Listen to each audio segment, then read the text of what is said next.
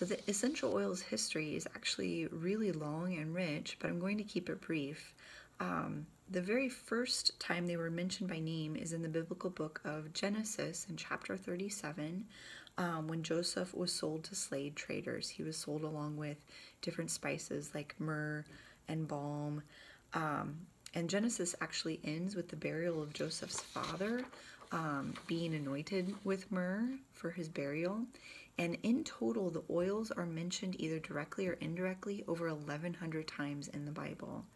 And we all know that the Bible is a great historical reference that can go back and be collaborated with a lot of other historical documents. So we can see that they were used very, very commonly during those times. Some of the oldest cultures on earth used essential oils, including the Babylonians. They placed orders for essential oils like cedarwood, cypress. The Egyptians actually have the world's oldest recipe for deodorant using essential oils. You might know that they are kind of known for being a pretty advanced ancient civilization, and deodorant, you guys, with essential oils. Pakistan and Rome, they used essential oils in their bathhouses. That was really common for them. They were definitely even used by Christ. We know the Christmas story where he was gifted with the three gifts from the three wise men of frankincense, gold, and myrrh. And frankincense and myrrh are actually essential oils.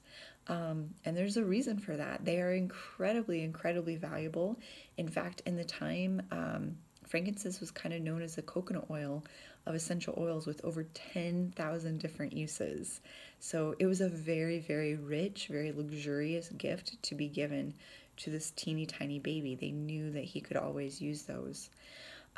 Essential oils were also used by the medieval Europeans, many of whom brought back the oils during the Crusades.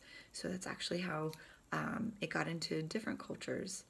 It was actually only after World War II when we kind of rediscovered essential oils, and it is now kind of just slowly gaining more and more popularity to the point where you probably know either at least somebody who is a closet user or somebody who really, really loves and shares their oils. But regardless, they are becoming more and more popular due to their versatility, their ease of use, and just their million different ways of using them. So